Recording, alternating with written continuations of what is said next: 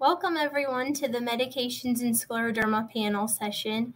I'm Jennifer Cooper. I'm a pediatric rheumatologist at the Children's Hospital of Colorado, and I'm also a former pharmacist. And I'd like to welcome you to today's discussion. We are going to have a short presentation where I'm going to review common medications that are used in juvenile localized and systemic sclerosis. And then we're going to talk a little bit about tips for managing medications from my perspective. And then we're going to open it up to a larger panel that's made up of some nurses, parents, and patients with medical training. So I think we'll have a great session for you. And we definitely don't want you to be shy at the end. We want you to ask your questions. And feel free to enter things into the chat as we go. So thinking about medication categories for scleroderma, we think about juvenile localized scleroderma and juvenile systemic sclerosis, and the treatments really overlap for these two conditions in terms of the medications that we use to target the immune system. So this is made up of traditional, what we call DMARDs, or disease-modifying anti-rheumatic drugs, which are some of the older medications we've been using for a long time, including methotrexate and steroids that you may be familiar with. And then also a newer category of medications called biologics, which are specifically engineered medicines to target specific molecules in the immune system. And then for juvenile localized scleroderma, there are some topical medications that could be used. And then for systemic sclerosis, one of the other key medication categories that we need are blood vessel dilators or relaxers. This is called vasodilators. And then gut motility agents. So we'll go through some of these medications now. So just an example regimens for someone with juvenile systemic sclerosis, the role of the medicines is to calm the disease down with the immunomodulator or immunosuppressive agents. And we do this by targeting inflammation and the fibrosis that's happening, and also to dilate the blood vessels. For juvenile localized scleroderma, we want to use medications to calm the disease. And the treatment will really depend on the patient's age and growth potential and how much skin is involved and where it's involved. But we also want to use medicines that target the immune system to reduce inflammation and fibrosis. Now, methotrexate is one of the first medications that we've used for a lot of autoimmune conditions. It's very well established as a first-line treatment for scleroderma skin disease. And for patients that have localized scleroderma, approximately 75% will respond to this medicine. It works by blocking a protein that's important for white blood cell production, and then that subsequently will help decrease the activity of the immune system.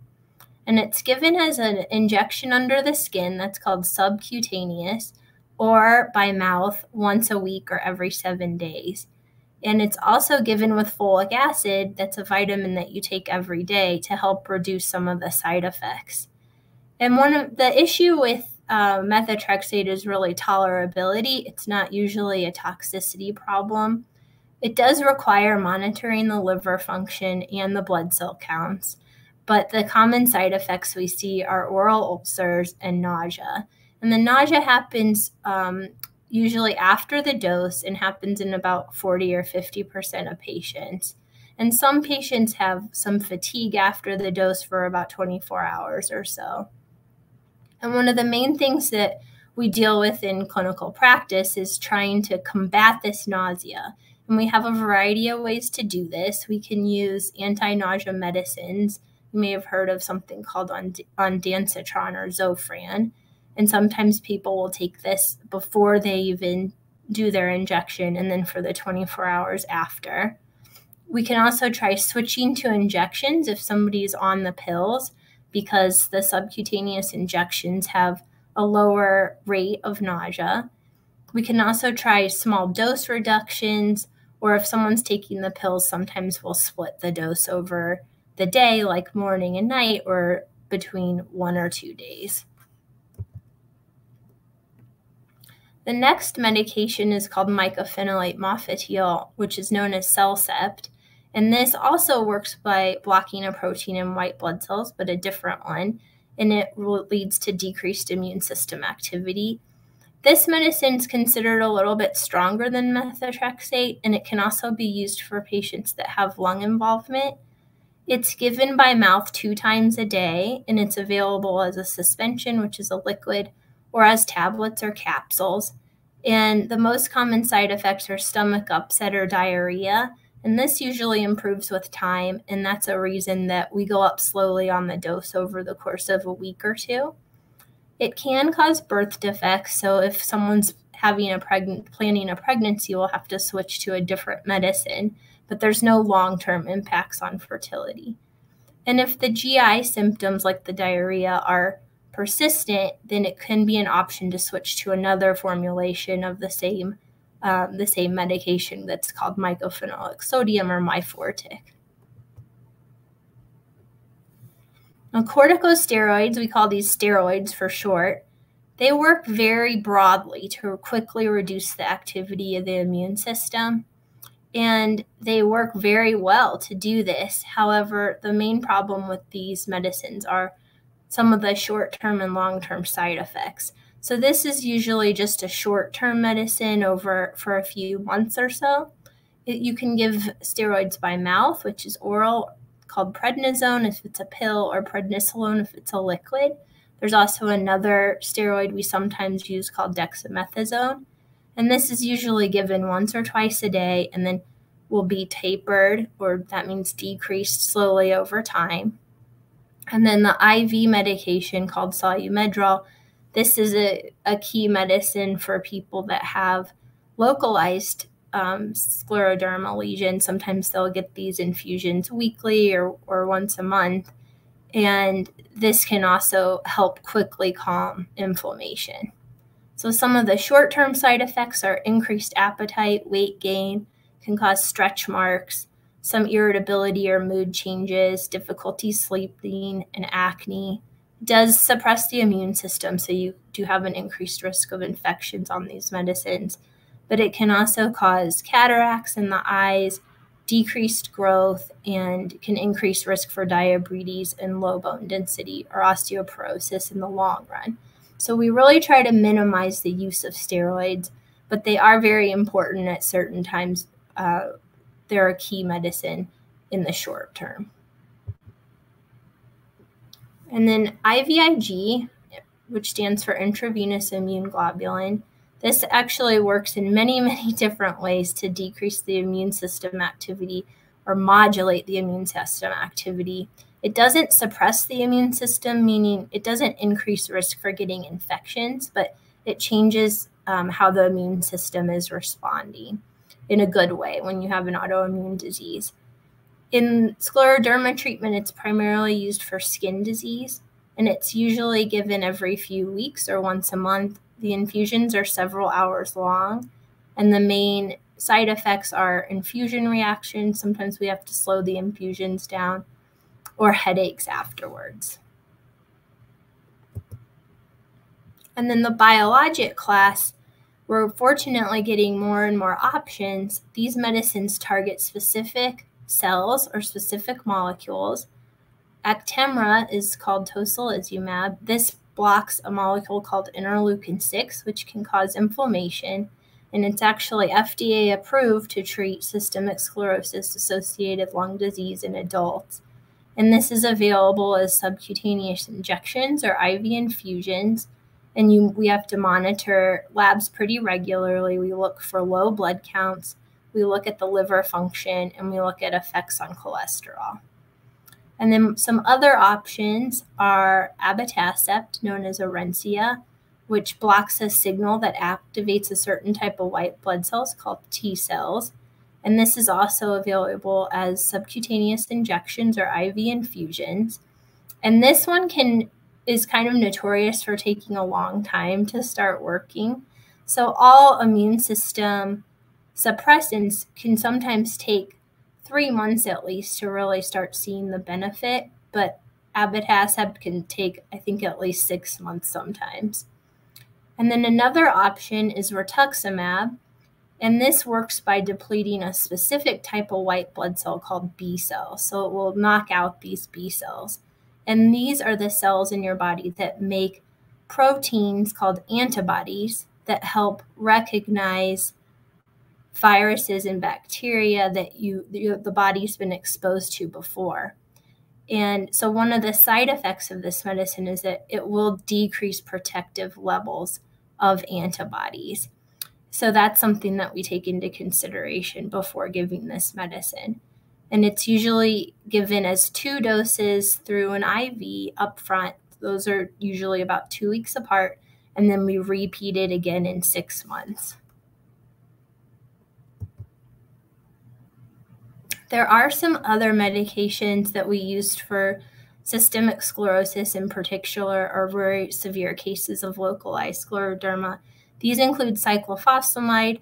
There's a newer anti-fibrotic medicine that targets fibrosis, and then a newer class of oral medicines called Janus kinase inhibitors.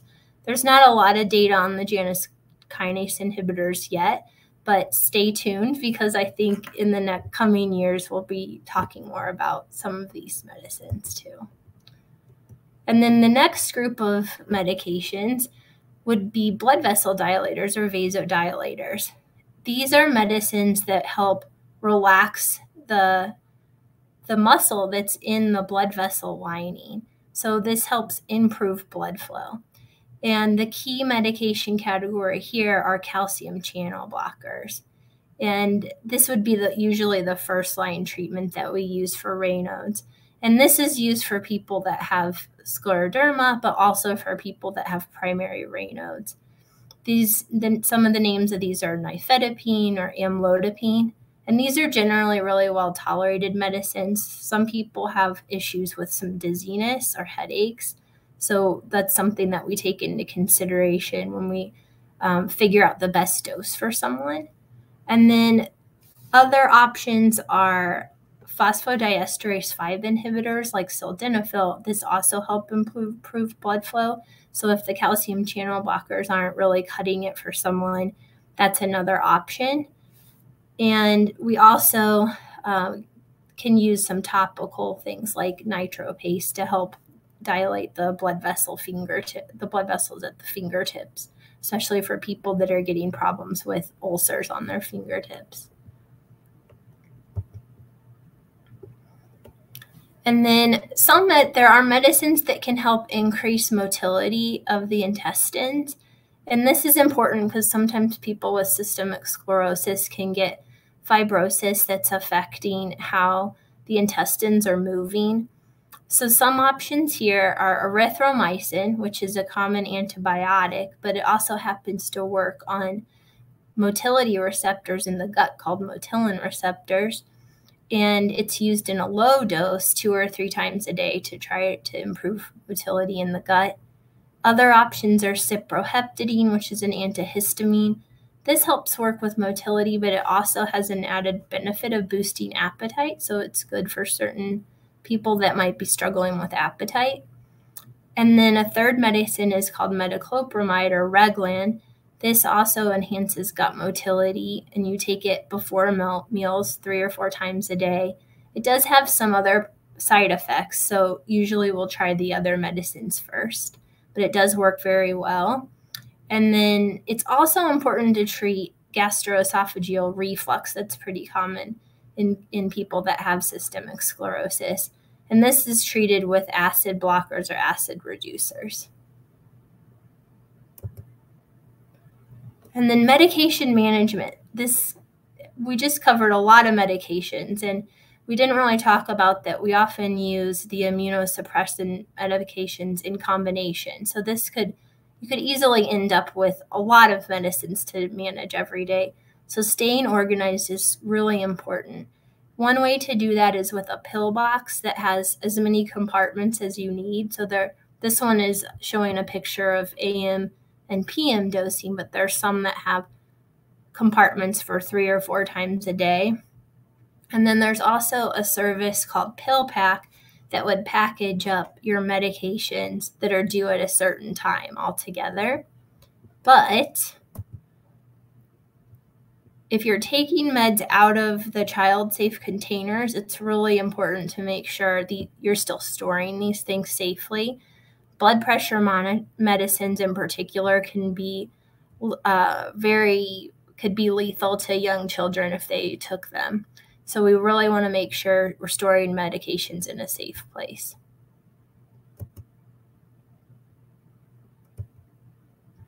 And then the other thing I find helpful is to use a reminder system. So there are some apps that some people use. I think it's also just simple to set alarms on the phone that go off every day in the morning and at night or whenever you're supposed to take medications.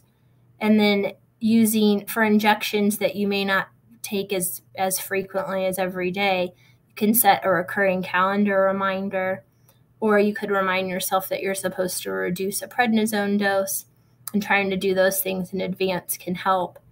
And then I think also paper charts, I wouldn't throw those by the wayside. Sometimes it's really helpful for kids to be able to mark off, check I took my medications that day, or put on the calendar in advance, decreased prednisone, or I have an infusion that day. And then I think it's a process. It's definitely something where it takes time to figure out what system's going to work best for you and your child.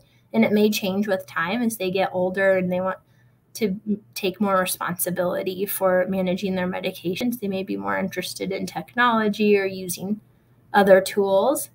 And I also just want to put in a plug for discussing your challenges with your care team, with nurses, pharmacists, with your doctors. Because if you're struggling with certain side effects or remembering to take medications or getting refills on time, these are all things that we can help with. So now we'll go to the panel discussion and some of the things we wanted to talk about, or we wanted to open up for questions if people have certain questions about their medications, and then sharing tips as far as what's worked well for you, or what have you struggled with, or what are you struggling with now. So with that, I'll open it up to the panel.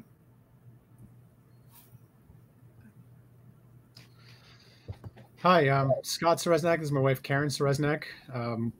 We are parents of a 12-year-old daughter, Julia, who has scleroderma, was diagnosed about 7 years ago. We have a unique perspective in that we're also in the medical field. I'm a pediatric cardiologist, and Karen is a pediatric ICU nurse. So if there's anything that we can help with, we're happy to share any tricks that we've learned along the years that have helped with our daughter, and we're happy to help with anything else as well. Hello, I'm Abby. I have scleroderma myself. It runs down the back of my left leg. I am no longer undergoing treatment, but was undergoing treatment throughout high school and college. I think I have a perspective on it from both the patient side of it and also from now on the medical side of it as well. I'm a resident through UPMC for family medicine.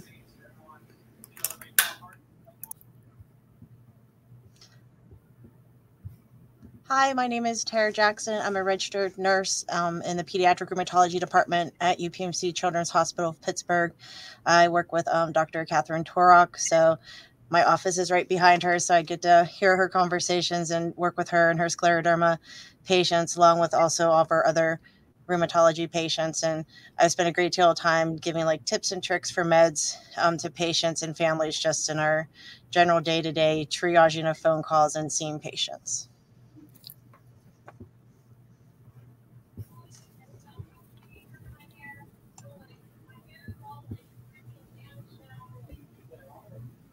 Vivian, would you like to introduce yourself? Hi. Hello, can you hear me? Yes. Okay. Hi, I'm Vivian. I've been working in pediatric rheumatology since 2007. I've been a pediatric nurse since 1994. So it's a long time, but I work closely with Dr. Suzanne Lee, and any way I can help, I'd be happy to. So I think I was wondering if families that are attending can put questions into the chat if they have any. But while we're waiting for that, Since methotrexate's commonly used as a first-line medicine for localized and for systemic sclerosis, Terra and Vivian, do you have specific tips and tricks for methotrexate? And then after that, if Karen and Scott, you want to weigh, I don't know if your daughters needed this medicine or if you have the parent perspective, and then you too, Abigail. So can you hear me again? I'm sorry. Yeah. So the first thing I say to parents, is that, be careful what you're Googling. If you're Googling anything, it should be from a reputable site. It's one of the oldest medications that we use, so it's safe, and we use a small amount. I mean, it's based on their weight, so we use a small amount that's needed to be therapeutic. And it doesn't work right away. It has to stay, you have to keep taking it consistently. And then the doctor will evaluate how therapeutic it is. There are side effects, but not every patient gets those side effects. I think it does help to divide it into 2 days, like maybe one day, like on a Friday, and then 12 hours later, taking the rest of the dose, because it helps the absorption and therefore help it become more therapeutic.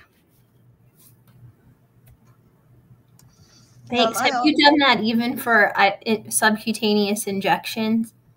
No, not for subcutaneous. Only if it's by mouth. We just by mouth. It into 2 days, right? But sometimes we do use the injection form to take by mouth for smaller kids that don't need the injection, or parents that don't really want to give an injection. I think the doctor will decide if they have options. If they don't need to give an injection, then they can give the same vial, the form that comes in a vial, by mouth and see how therapeutic it will be. Yeah, I also tell families, especially if their children are in school, to give them methotrexate either on a Friday night or a Saturday night, so they have time to recuperate for the weekend. We also tell some parents there's a little leeway. This is a once a week dosing. So if your kid has a sleepover on Friday and it's their methotrexate night, they can wait till the next day. It's not going to affect their levels or things along those lines. Also, when they do give the methotrexate injectable, has an oral, I tell some families you can put it like in Hershey's chocolate syrup. You can wash it down with like milk or apple juice, but not orange juice because it's too citric. And, it just has to be a tiny bit of liquid to wash it down with, not like a whole glass of liquid to wash it down with. But the kids seem to like the chocolate syrup the most to take with that little bit of the liquid injectable methotrexate that they give orally. Thanks. Also, for our patients that are more like athletic or in sports, some have expressed that it may, taking the methotrexate may slow them down. So I say take it after your meet or after your game. Even if you have a special event like a wedding or something you're looking forward to, take it after that event. Yeah, good idea. So for us, like we said, our daughter was diagnosed 7 years ago, so she was around 5.5, and we started with the injections. And our daughter had an intense fear of the needles, which was really, really difficult. And I remember the first couple of weeks ended with both her and I on the floor sobbing in the fetal position. It was really, really hard. So one of Scott's coworkers also had a 3-year-old at the time who was getting injections for something, and she had suggested doing it at night while they were asleep. And so we thought it was insanely crazy, but we tried it and it worked. And that's really how we wound up giving her injections for 4 years, probably about 4 years. As she got older, at first we never said anything. We never told her that she was getting them, and she didn't. Sometimes she would move. We had to time it right with the sleep cycle. And, we also were worried that we were like damaging her somehow by, giving her a shot while she was sleeping. And I I hope that we didn't do anything to damage her. But as she got older, she did know that we were doing it, and she understood, you know, why we did it that way, and she actually preferred it that way because she didn't want us to do it while she was awake. And then she switched to oral, which made it a lot better. We do split her dose, so we give her half of it usually on Friday night or Saturday night, and then the other half the next night. Luckily, she has not had many side effects from the methotrexate. She does take the folic acid, and I think that that's super helpful.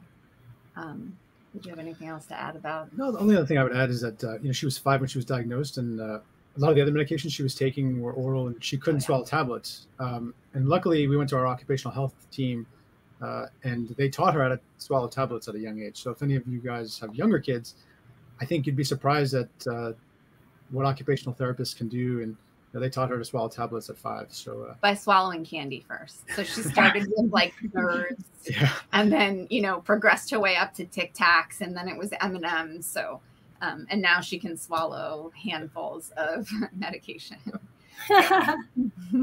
Yeah, that's a great point. At our hospital, it's the child life therapists that help with kids learning how to swallow pills, but it really does open up a lot more options for medications too, that some of which we didn't talk about today. On the parent group that I'm on Facebook, a lot of parents do ask about the methotrexate and the injections, and their kids who, I mean, what kid likes getting injections, right? So some of the things I've seen, and some other things that we've done is numbing cream. So we just did it with, actually my other daughter needed some blood work, so we did some numbing cream, and that works well. There's Buzzy Bee, it's like a vibrating thing that you can get that it's supposed to take your mind off of the injection, things like that. Yeah, those are great suggestions. We do use those a lot too. Yeah, the numbing cream, I think we don't always do a great job as providers of suggesting it proactively. So I'm going to take that to heart, because I think we could just give people a tube of it and they can use it for lab draws, or they could use it for injections. And we should probably do that more often. She also gets IVIG. In the beginning, it was once a month, and the IVs were super traumatic as well. And then just using the numbing cream definitely helps. I mean, she still uses it now. Yeah. Another good technique is the Buzzy Bee. I don't know if you've ever heard of, any of you heard of that, Buzzy Bee? It's using, it was in Shark Tank. It's a small, like it vibrates, and you add there's a cold pack to it, and it works like a gateway theory, that if you can feel the cold and the vibrations, by the time you get the injection, you don't even feel it. And if you buy it on Amazon, there's different sizes. You don't need a big one. And it works really well, because EMLA's great, but with the Buzzy Bee, there's no time for anxiety, right? Because you're just doing it in the moment. You're not prepping them that here I'm getting EMLA, therefore my injection's coming. So it works really, really great. Yeah, here's the Buzzy Bee. We actually have them at our office. We do injections, like start injections at our office, or when we do joint injections, which are a whole other different thing. We use these Buzzy Bees. Our Child Life has them. Mine doesn't have its little wings on it, but it comes with ice pack wings, and you can actually just buy it right off of Amazon. And the kids love it because it's good for like injections and blood draws and starting IVs. And a lot of the kids really do like it, and it causes like Vivian was saying, like an instant, distraction, so they're not waiting for their cream and stuff to work. But it's a really cute thing. It also not only comes as a bee, it comes as a ladybug too, so you have different options for whichever bug your kid likes best. Yeah, I think I've had mixed success with the Buzzy Bee over time. I think some kids kind of figure it out and they get so much anxiety that the Buzzy Bee cannot overcome it, but I think it's a great thing to try, and it's not super expensive. And offices, if you don't want to buy it, your rheumatology office probably has one to try next time you come in. Abigail? Yeah, I was going to say, I think I'm the last one to go. I was diagnosed my sophomore year of high school. And so I have a little bit of a different perspective on everything. So I was older. I knew what was going on. Whenever we did come home with the medication on the first day, it was injectable methotrexate. And my parents wanted me to be as involved as possible so that I could understand what was happening and why it was happening. So we actually practiced doing the injections on an orange, just with water, so that I knew what it would feel like to give myself the injection and what they were feeling and how to do everything sterilely, so that I would be involved in the process and felt more safe about everything that was going on. I think what Terra said, I really resonated with, because we did plan the injections based off of what was going on that weekend. I was in multiple sports teams. I had school events. I was in AP classes. So like I'd have tests on Monday, tests on Friday, things where we really had to balance that out in relation to actually taking the methotrexate. I did have more nausea associated with it. I could almost pinpoint it to about 3 to 3.5 hours after I received the injection. I would automatically become nauseated. We managed that with additional medication. So Zofran was great. We kind of started to work it out more towards that. I would take the medication 2 to 3 hours before I would be going to bed at night. That way I would fall asleep right as the nausea set in. Sometimes I would wake up in the middle of the night with just my upset stomach. But we kind of had a routine down. This was before the days of Netflix, so keep this in mind. I had a DVD player. My mom bought me a whole stack of Full House of DVDs, like all 10 or 12 seasons. And milk and cinnamon cookies would calm it right down. If it didn't work within an hour, the rule was I woke up my mom or dad so we could figure out a solution. But I was a little older, so they trusted that if they gave me a little bit more freedom, which was nice. Yeah, those are great ideas. So someone asked in the chat, oh, did you have something else to add? I was just going to ask Abigail if she ever had to take the leucovorin. I know sometimes we recommend that to our patients who, like the folic acid, even with higher doses, doesn't really seem to help the nausea very much. We have them take like a leucovorin about 12 hours after they take their methotrexate to help some of the kiddos that just seem to have nausea more so than some other kids do. No, that's a good follow-up. I know I had Zofran. I probably had leucovorin as well to help with it. I think I was also, I can't remember how well it worked. I think it helped to decrease it down to where it was manageable and I could go about my day and it didn't disrupt anything. So that was very nice. I think I started on pantoprazole or just like an anti-acid stomach at the same time, just for maintenance to help out. Yeah, that's another good option, the leucovorin, and we sometimes will do that for other side effects too. So someone asked a question about calcifications. They asked, for calming calcifications, is there a recommended medication combination? Actemra with Cellcept, for example, is there a combination that works for dermatomyositis that might also work for scleroderma? I think that's a great question. It has not been studied to my knowledge. And even in dermatomyositis, the treatment of patients that have really severe calcinosis is not, it's not well known. There's different things that have been tried. People will try suppressing the immune system first to try to get their disease under control as a whole and hope that that helps with the calcinosis. But some people continue to get issues with calcinosis, which are these hard, like calcium balls that are usually under the skin or in muscle tissue. And one of the things I'm aware of, although I haven't used it in a long time, is something called sodium thiosulfate. But there's a special hospital protocols for that medication to help with calcinosis, but that's would be something to ask your rheumatologist about. It's definitely an area that needs more study. And then they asked about magnesium too. I'm not sure. I don't think there's any data on magnesium as far as helping with calcinosis. That doesn't mean it doesn't work. It hasn't been studied. I think magnesium's a pretty benign supplement for the most part. So that would be something to talk. I can't make any recommendations on doses or anything in this setting, but you should definitely talk with your doctor about that.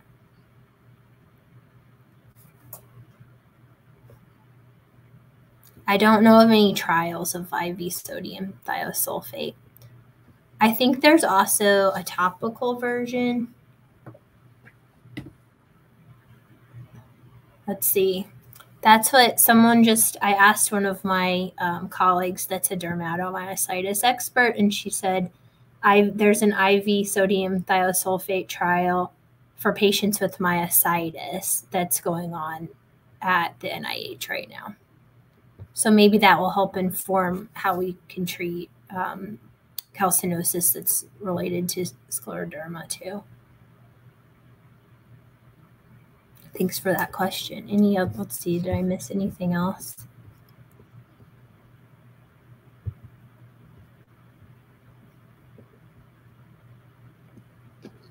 Could I ask you, Dr. Cooper, then what your thoughts are on probiotics for GI symptoms? Any thoughts overall on probiotics?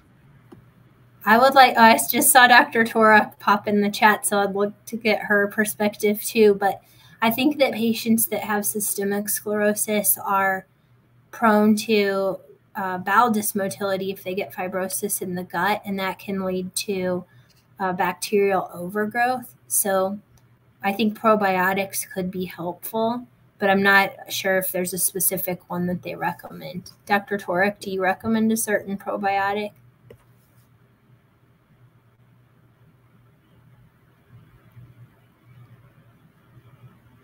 She recommends talking with the GI doctor because they do sometimes have specific formulations that they recommend for different issues.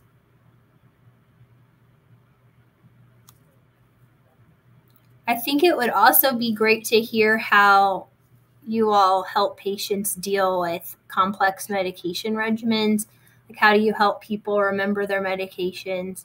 How do you help teenagers start to take more ownership of learning about their medications, learning the names, and starting to take on some of that self-management? Do you want to start, Terra?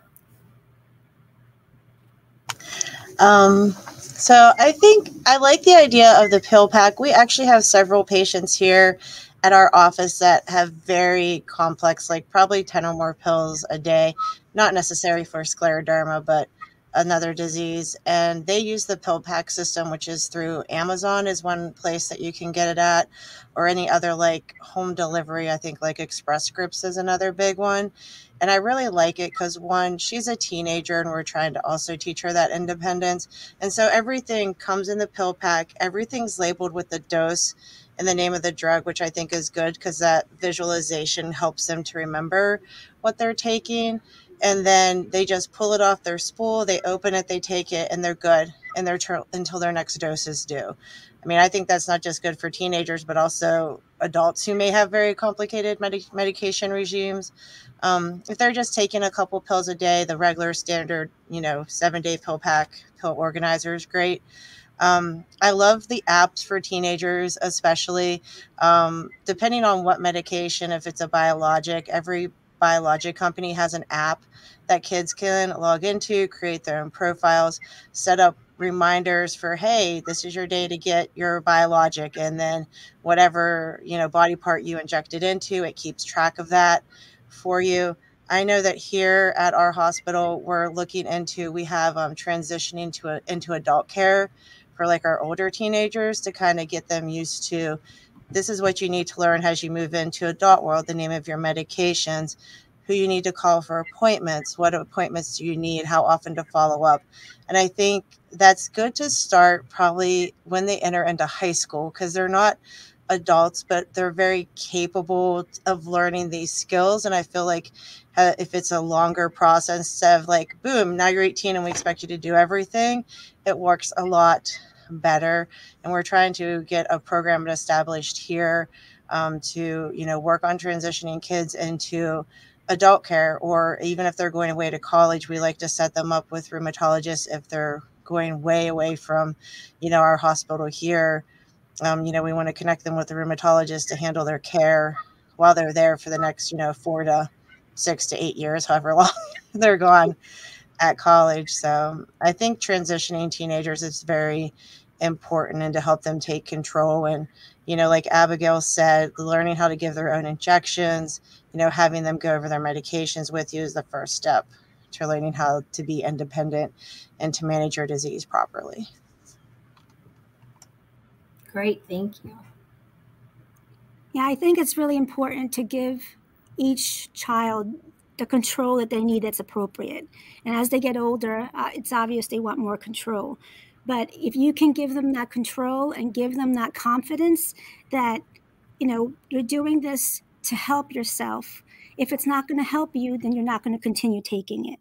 And that's the job of the doctor, to make sure it's therapeutic. But if you make them realize that the injection isn't that painful, like Rasuvo and Otrexup, they don't even feel it when they get those injections. So, and some kids don't like pills, but they don't mind taking injections. It's odd, but that's what their preference is. So we should listen to that.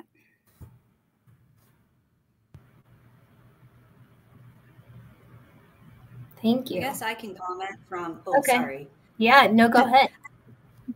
I guess I can comment from moving from the high school phase into college and then afterwards, because I was taking different forms of the same medication throughout. So in high school, we started off with high dose prednisone plus the injectables. So for the first couple of months, my parents were the ones who actually did the injections, but I was expected to participate, to draw up the medication from the actual vial, to clean the skin, and to do the whole 9 yards.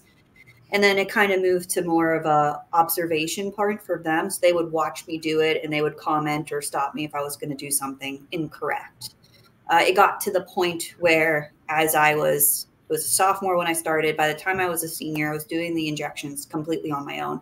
They could be across the room making dinner, just keeping a wandering eye on me to make sure I wasn't doing anything super wrong. But I was primarily responsible. As for the prednisone, we had a pill box that was right next to, I think, my cereal box, to be quite frank. So that I'd grab the cereal box and the pill box in the morning before I was going to school, and that would be my cue to take the medicine. And then the same time that we would pick out for that day of the weekend to do the injection would be the same time that we refilled the pill box. And again, first couple of times they helped out. But then as it moved forward, they taught me how to read the actual prescription on the bottle, which is difficult if you're just telling somebody to do it out of the blue, and to actually the doses and use a pill cutter. So like the whole 9 yards. So that by the time I was a senior in high school and we were talking about college, at the very bottom of the list was talking about how am I going to manage my medications there, because I was doing everything on my own.